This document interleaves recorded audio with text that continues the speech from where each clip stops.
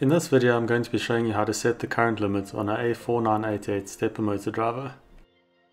These stepper motor drivers have become increasingly popular for CNC, 3D printing and Arduino projects. They're really cheap and easy to use, requiring just 2 pins to control them.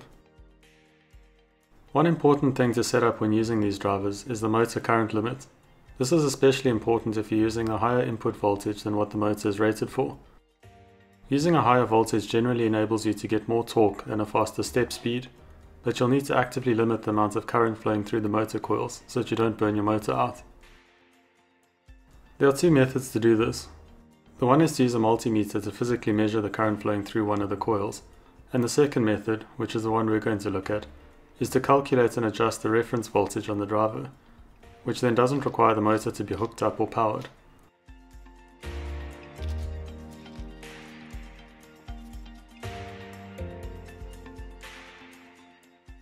In each motor driver pack, you'll get a small heatsink which should be stuck onto the driver chip, and you'll need to use a small screwdriver to adjust this little pot to set the current limit.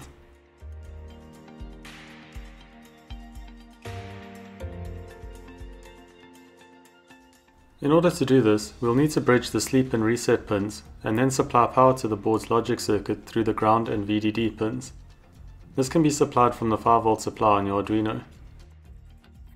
Let's start by hooking up our driver.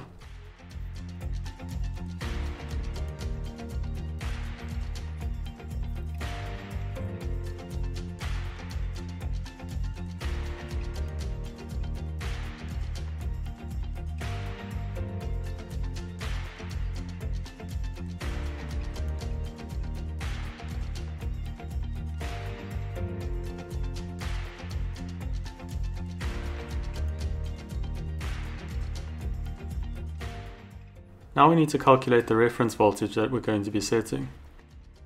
This is done through the following formula. The reference voltage is equal to the maximum motor current multiplied by 8 and then by the current sensing resistance. The maximum motor current can be found on the motor datasheet. Ours is 0.9 amps.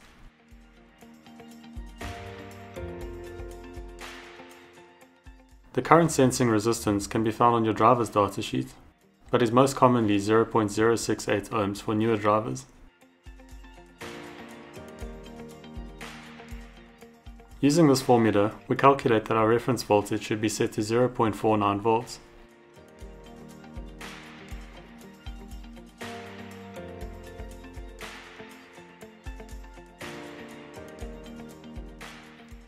The easiest way to set this voltage is to clip the negative multimeter lead to your Arduino's ground pin, and then the positive to the metal part of a small screwdriver using some alligator clip leads.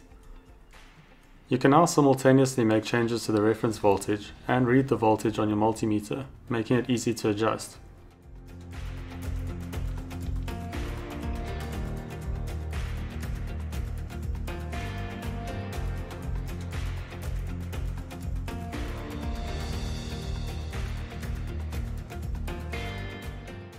Set your multimeter to the DC voltage measurement and then place the head of the screwdriver onto the potentiometer.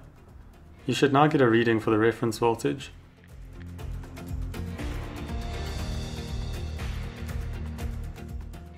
Turning the screwdriver anti-clockwise decreases the voltage and clockwise increases the voltage.